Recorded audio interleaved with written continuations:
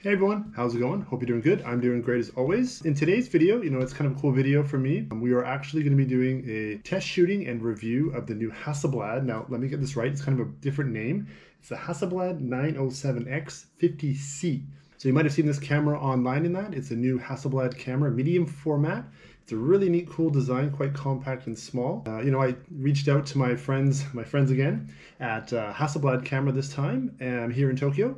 And they were kind enough to let me go down to the HASSELBLAD store in Harajuku and borrow the camera for a few hours and go around Harajuku and Shibuya and do some test shooting. In this video, I'm going to kind of go through my first impressions, how I felt while I was shooting, and what it was like going through, trying to edit images from a 50 megapixel camera on my 7-year-old vintage MacBook Pro. It's kind of old. Anyways, so yeah, that's the video. So check it out, and I hope you like it.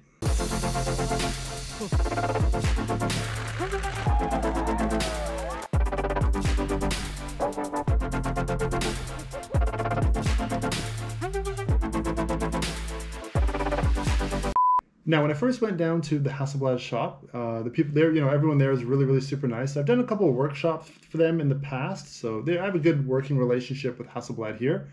And, I get the camera, and my first impression is, like, it's small. It's only about this big, really. The body of that is only this big. It has a lens on it, and it's quite small, really nice design. I really like the chrome on it and that, and it's built well. It's a little tiny tank. It's not any kind of like a plastic little cheap little camera. It's quite sturdy, quite rigid, and quite really, really well built, it seems. I really like the little flip out LCD screen that it has. That's a touch screen. And if you notice on the camera, there's basically no actual physical buttons on the camera other than the shutter and maybe one more other button on the side here, but I didn't quite get around to using that. But basically it's just a shutter. Everything else is on the LCD screen. And if you ever used HASSELBLAD, you'll know that the LCD screen is really nice. And the menu is really amazing. It's super intuitive. It's all pictures and touch and slide around. And I never once really got hung up on using the camera in that way on the LCD screen. So, first off, I played around with the camera in the shop there, and within, I think, like 5 minutes, I already knew how to use the camera. It's a camera's a camera, really. But everything is so intuitive on that little LCD screen. It's really easy to use and really easy to pick up and just have fun with. Now, what's really unique about this camera is you'll notice that it's basically like a lens, a little thin strip, and then the sensor back with the LCD screen on it. And looking on the website and talking to the people at HASSELBLAD, that little strip is the body. So that's the body of the camera, which is really like, half a centimeter thick. It's really kind of weird. And then the rest is the sensor, which is a 50 megapixel sensor, which is absolutely insane. It's so huge. And then, your lens on the front. And this time they allowed me to use an f4, I think it was a 45 millimeter lens. Really nice lens. I really like using it. It's quite simple. It's a fixed lens, so it's no zoom or anything like that. But the nice thing with this camera is it does have autofocus, which is really good. And the back touch screen on the back there, it's really easy to just push where you want to have the autofocus, and it goes right there. And it was good. And I'll talk about that in a minute as well.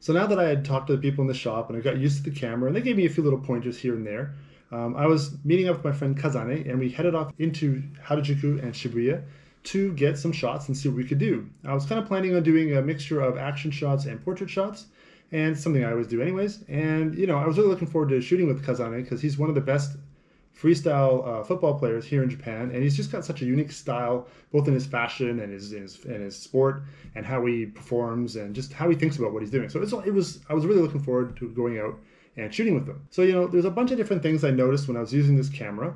One of them was how you shoot with this camera is kind of a throwback to how you used to shoot with old style cameras, where you look down into the camera and you can see the image and then you shoot that way. Talking to the people at HASSELBLAD, they mentioned that this camera was specifically designed to be shot like that, hold it at the waist or at the hip, and look through the LCD screen and compose your shots like that. Like I said, a throwback to these old style cameras, and it's something that I think a lot of old HASSELBLAD users or would really like to do. And so HASSELBLAD is kind of trying to bring those old users into the 21st century and into the digital age with this, 50 megapixel back on the same kind of style of shooting. I never really shot like this personally before. I've never had a flip out back on one of my cameras, which I've always kind of wanted to have. It's always something I would really like to do shooting low. So this kind of shooting was new to me, but it was a lot of fun. Once I got used to framing the shot and moving the camera around and positioning myself in a way that I could easily get photos I wanted to, I actually really enjoyed shooting like this. And it was kind of a new challenge, a new way to be creative. And yeah, it was really actually quite interesting and challenging for me to be creative this way. Now, one thing that's really important when you're shooting like this is you have to use the LCD screen. If you notice on this camera, it doesn't have a traditional viewfinder like say my D5 or any other Canon or Sony camera has. All in all, it's the LCD screen on the back of the camera that you're using to compose and shoot your images. So this is a really important part of the camera. It really needs to be bright, it needs to be vivid, and it needs to be sharp, and you need to know exactly what you're looking at all times, outdoors, indoors, sunlight, cloudy, and all that. So saying that, I really enjoyed using this LCD screen. It was bright, very easy to view when we were outside. I had no problems using it to compose my images, even though I was kind of holding it a little bit far away from myself because I'm holding it down to my waist or my hips. It was still really easy to see, and I really had no problems using it. And again, like I mentioned before, it's a touch screen, so changing your settings on the fly with this camera, it was really easy. It's super intuitive. I was able to do it really quick, and I really had no trip ups through my shooting because of the LCD screen. It was really great. I really didn't mind using it, and I was really quite impressed at how easy it was to use. Now, a nice thing with this camera, it's a medium format 50 megapixel camera, like I said, but it also has autofocus, which for me is really nice because I've never really done manual focusing in any way, like maybe a little bit of video. But with the kind of shooting I do with action sports and that, you don't really usually have time to manual focus. So I'm just not good at it. I don't have that skill set. I'm not like a manual focus kind of guy. So this autofocus was really helpful. And in general, about 9 times out of 10, 90, 95% of the time, the autofocus was bang on. I really had no problems with it. It was getting the focus on the face really well. It doesn't seem to have like a face detecting autofocus that does it on its own, but using the LCD screen and just poking the person in the face on the LCD screen, that'll be your autofocus point, and then you just autofocus. And really the only point that I had a little bit of trouble with it was when we were shooting in this enclosed space with a lot of mirrors around, and it was really bright from the background, so it was very, very backlit shot. And Kazane didn't really have much contrast in the clothes he was wearing, so it was kind of hard for the camera to pick up a spot to autofocus. We got it in the end, and there was really no problem. There was just 1 or 2 shots that I was trying to line up and focus where it really wasn't quite working. It might have been my fault, I'm not sure. But really with any camera, you're gonna find a couple parts where it's like, backlit, really bright, and no contrast on clothes. It's kind of hard for a lot of cameras to get autofocus. So it really wasn't a big deal. And in general, every other time we were shooting, I really had no problems with it. It was really easy to use, and it was really intuitive to just poke the screen, poke your friend in the face, put the autofocus there and just go, and it was no problem at all. So now there are a couple unique things with this camera that I found when I was shooting that are a little bit different from my normal camera that I use. One would be that the max shutter speed for this camera is only 2000, so 1/2000th of a second, which is a little slow compared to say like my D5, which I can get up to 1/8000th of a second, which is kind of industry standard now. Really not a problem, stopping action is 2000 is fine. It's if you were using, say, a faster lens, like a 2.8 or 1.4, and you were out in the sun, and even dropping down your ISO to 100, you might not be able to crack down the exposure properly. You might be kind of overexposing images and not being able to rely on a 1/8000th of a second shutter speed to really drop that exposure down to where you want. So you might have to use a DN filter or something like that. I'm not sure really how big the Hasselblad lenses go, like if they even have a 1.4 or 2.8 or something like that. So we were using a f4 lens, so I really had no problem at all. And it wasn't the brightest day we were shooting, so 1/2000th of a second was completely no problem at all. But it is depending on how you're shooting and where you're shooting and what lens you're using, it might not be enough. But I think, in general for street photography, model photography, and things like that, where it's really not a problem to crank down the aperture a bit more, it's not an issue. It's just a thing with my style of shooting. I like shooting wide open. 1.4 in that. A lot of times my D5, I have to shoot 1/8000th of a second at ISO like -3 or 2 or whatever it's called, just to bring down the exposure. So it could be an issue depending on the lens you're using, but at this time we were shooting that day, really no problem at all. It was really fine. And then to be completely honest, when I was shooting action, freestyle football, the peak of the action is literally like a split second. It's really, really on there. There's some tricks and some moves where they can hold it for like a half a second, but a lot of things that they're jumping and the ball's flying in the air, you really only have like a split second to get that action, to get the perfect timing. With most cameras I've used, like my D5 and that, I push the button, the shot's fired, and the images created just the instant I hit that button. There's no lag or whatever, so I really have my timing locked on that. With this camera, it is a 50 megapixel camera, so there's a lot more information going in. And I found while we were shooting that I had to be one tempo early to really get the best timing for most of my shots. Things where he was kind of stopped for a second, things where he wasn't moving that much, or where there's a flow to the move and I could pick a couple different spots in it, was fine. But there's a couple shots where it was like, this is the exact point that I want, and if I tried to shoot that exact point, I'd get a little micro lag. And in a sport like freestyle football, micro lag really kind of kills the timing there.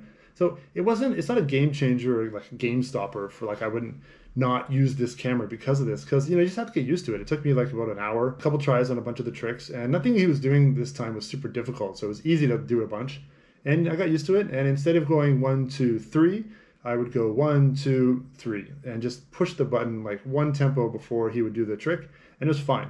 I think this is something that happens with a lot of medium format cameras. I remember using the Phase 1. This was an issue with that as well. There's just so much information going onto that card and through the buffer and everything like that. It might take a sec. It takes a sec. So just be aware of that. This really, like I was using this for action.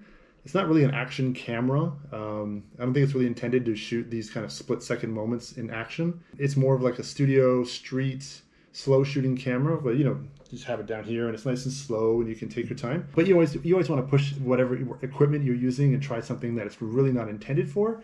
And in the end, as soon as I got used to it and got my timing down, it was fine, not a big deal at all. So yeah, it didn't really make a big difference in the end. So me and Kazane had a great time. We went all over. I think we found about 4 or 5 different spots. You can see I've been showing some of the photos, I think, and we got some cool stuff. I really had a lot of fun. In the end, the camera was easy to use. It was fun. It wasn't like an obstacle that I had to fight with.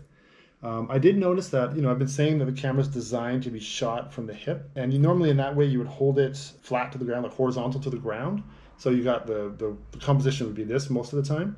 But when I was shooting portrait and things like that, I found that I really wanted to have the camera on the side, and then I would just close the LCD, hold it up like you normally would if you're shooting with the live view, and shoot that way. So, you can do the traditional kind of shooting with it down in your hip.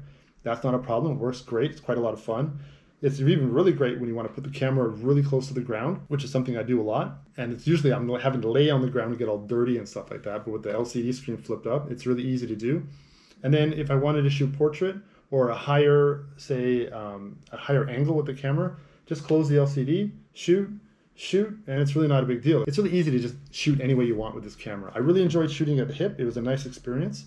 But if that's not your thing, just close the LCD and shoot off the live view. And it's the same as what you normally do, say, if you shoot off a live view, which some people do. So it's really not that bad. It's not locked in that. It's not like it's the only way you can shoot.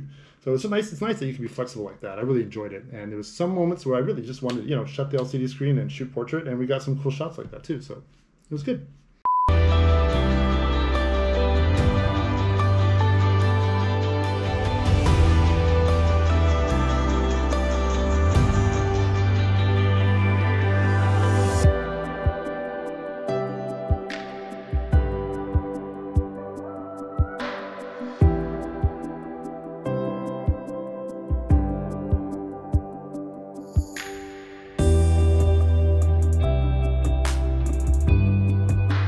So yeah, then we, I did the shots. I took the camera back, unfortunately. I had to put it back in after about 4 or 5 hours. But it was great. I really enjoyed shooting it. And then, I went home and jumped on my computer and started editing the photos. I was shooting RAW and JPEG just because I had wanted the backup JPEGs just in case my computer couldn't handle the RAWs, because 50 megapixel RAWs are pretty big. I think it was getting into 100 megabytes or more per RAW, which is huge. It's massive. That's like 3 or 4 times more than my D5. So there's a lot of real estate on these images that you're getting. So I was a little bit worried about my old vintage 7-year-old MacBook Pro, but it worked great. Really no problem at all. Adobe has everything already updated for your Adobe editing software, Photoshop and all that stuff. So jumping on my computer and editing the images right away was super no problem at all. You know, one thing I noticed when I was on my editing software was like Photoshop and Bridge and that, was I was quite surprised at, unfortunately, what the images were looking like at first. And I think, you know, I was going through the images, I was just like, wow, this isn't maybe as sharp as I thought it'd be, or this isn't like as poppy as I thought it would be, even though I was editing kind of in that way. And I was a little bit, honestly, disappointed at first.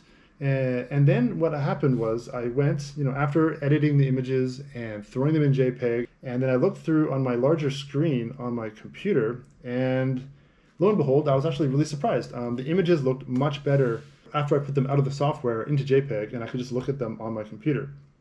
Yeah, so, you know, if I open up one of these images that I have here and just take a look at it, like this is a shot I really like. We got this down the stairs of this overpass, and so I'll just open this up in Photoshop.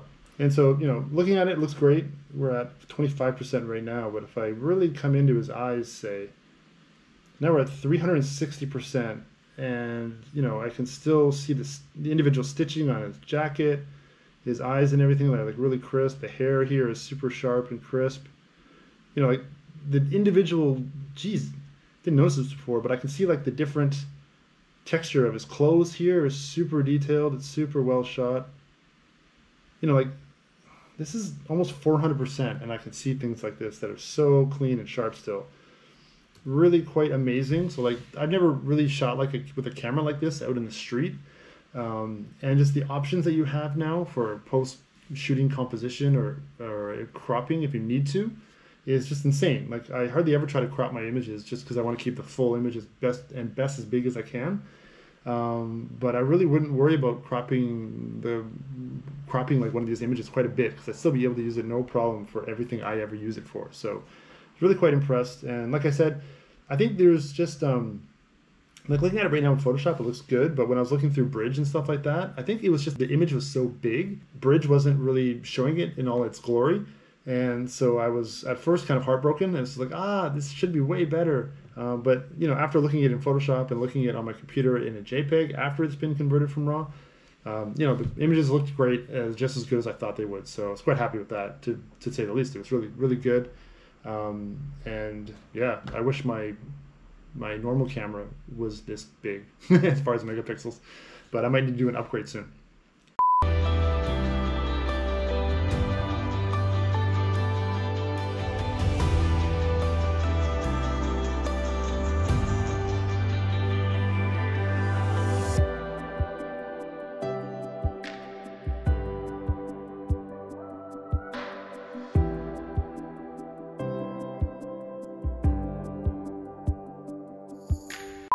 Yeah, so basically that's you know, what I thought about the camera. Let me see this again, the HASSELBLAD 907X 50C.